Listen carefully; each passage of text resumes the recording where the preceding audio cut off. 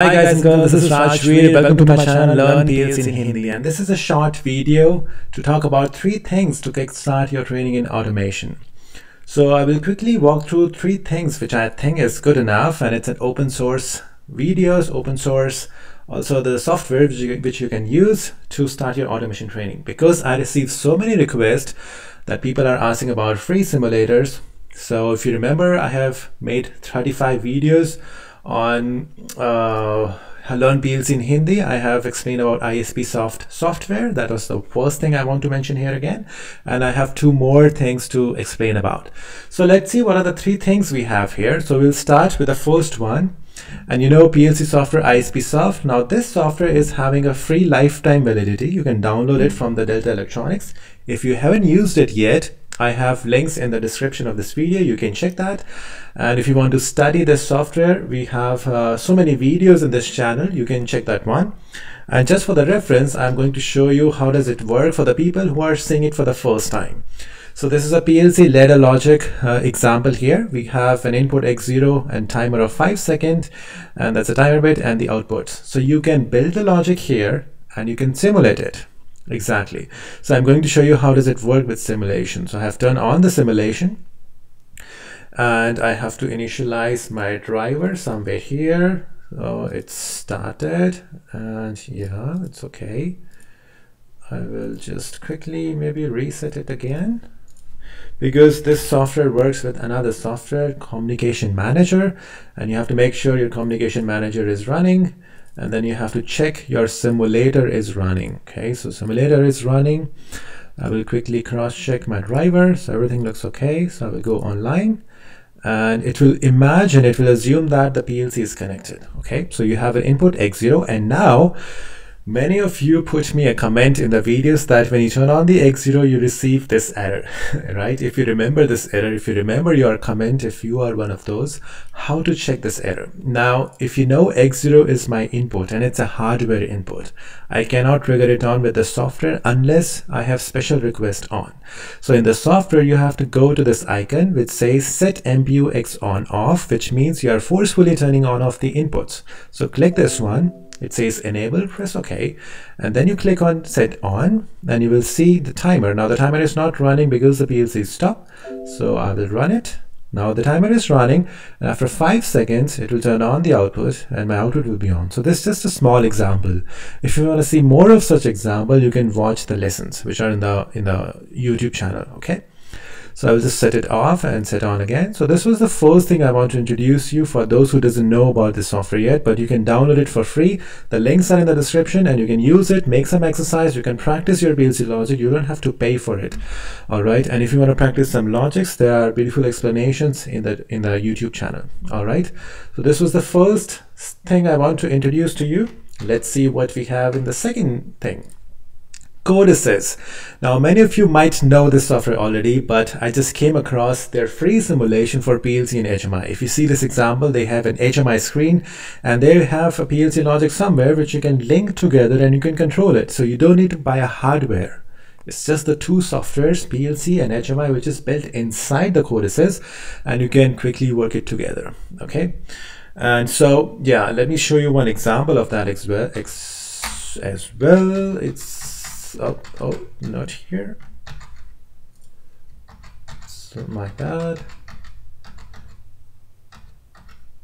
Here, so this is my codices, and if you notice, this is a small ladder logic with 1 input and 1 output, and this is the HMI screen. It says visualization.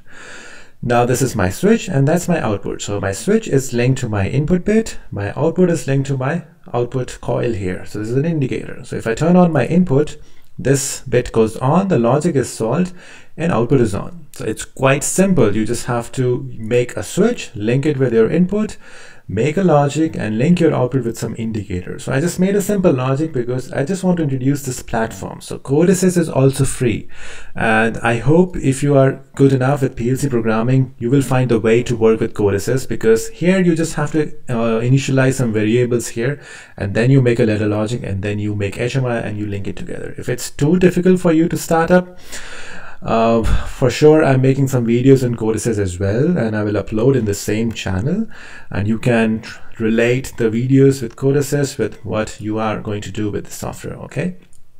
And again, this is also free. If you want the links, check the description below and you will find it. And you can download it and you can run it for as long as you want. Okay, so this was the second platform. Now the third platform is very interesting. I will just close this one. Also, I would like to close this one. This is my Delta.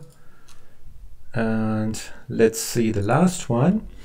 Now the third one is very recently I had a training for my robotics, and I get across a software which is called Robotic Arm Simulation, and the software is by Universal Robot. So there's a robot I was working with, and they have a simulation software, and I quickly thought, wow, this could be good enough for my students. So in this software, you can learn how to program a robot. Now, robotics is quite complicated if you're not with a mechanical or electronic background, but I suppose that if you are good enough with basic programming, you can also program a robot. I will show you a small example. So for robot, I'm using a virtual machine, and again, it's also free. You can download and you can run it. So I'll just show you a sample program. So I'm going to go to program robot. This is a simulation. I don't have a real robot right here. So I will go to empty program. Now I will just make a simple program to move the robotic arm up and down. Okay, that's it. I just want to show you how does it work. So I'll go to the robot program structure, and I will use the move command, and I'll go to my waypoint in the command set waypoint. So that's my robot, and I will make it bigger. So I want to set its waypoint, so I will just make it above, take it above. And if you notice, you have some coordinates which are being changed automatically because I'm manually moving it up, and you can see the feed drive here as well. So I'll just go here and click OK. So that's my first waypoint. Then I click here, add waypoint after. In the second waypoint, I will bring it down. Okay, so I will select my second point where robot has to come. So what we do is we just define the points and then we run the point in loop. That's what I do. So if I go here, move J and play, and I have to just bring it to the main position initially. Now I click OK, and then I click run. And if you see the graphics, you can see the two waypoints which I have defined, and it will run up and down automatically. That's also happened in the real robot I was working with. You just have to define the waypoints cleverly, and then it will run accordingly. Okay, so if I could get time, I will also make some videos on robotics, but that will take some time because first I will work on other projects, and hopefully I will work on this as well, because I find it very interesting. You can watch the robot from any angle, and you can define the points, and you can move to different points, and you can also add some grippers, but I don't think gripper is possible in simulation, but possible in the real robotic applications. So there are many commands here: move, waypoint, wait, set, pop-up, which you can work on. All right, if you want, you can also download its manual and do some self-learning to learn how to work on a robot. And if you are good in this robotic simulation software, you can of course work on KUKA robots and other ABB robots as well, because the basic fundamental is clear. You define the waypoints, you define the joints, and then you move from one location to another. Okay, then you can also define the safe zones, some security protocols, and then further, which you can't do here, is how to send a command from PLC to robot, and for that you can't do in simulation. Okay. So these were the three things I want to introduce you. So I hope you like it, because these are the three open source simulation for the students who who don't like to go to university like me, and who don't like to sit in the professor lectures, who want to do themselves, self-learning. You can do from there. Okay. So hopefully more videos are coming soon, and I want to also show you that more videos are coming on this PLC. This is a Delta 12 SC PLC, which has an Ethernet port and some inputs and outputs here, and it also has some USB port. So I'll be making more videos on this, because this is a sponsored product by Delta Electronics. They have given me this PLC to work on and make some projects or some videos. So I'll be making more videos with this PLC. And apart from that, I have some Siemens HMI. I recently made videos on Siemens Alarm, which is in my course Siemens S7. And I have one controller here, S7 1200, if you can see. Yeah, this one. So I'll be probably making a video with Siemens S7 and encoder. So these are my upcoming videos. And I also plan to make a course in Arduino and LabVIEW. For that, I'm using an Arduino kit. This is an Arduino Mega 2560.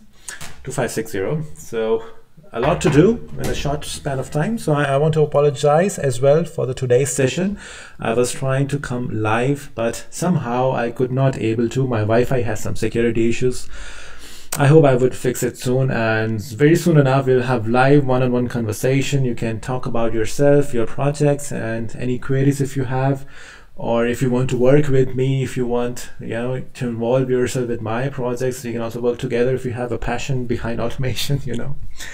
So yeah, I hope we do live session soon. So I just want to say thank you for joining, and you can subscribe in this channel to have more videos, more content, and more new things to learn.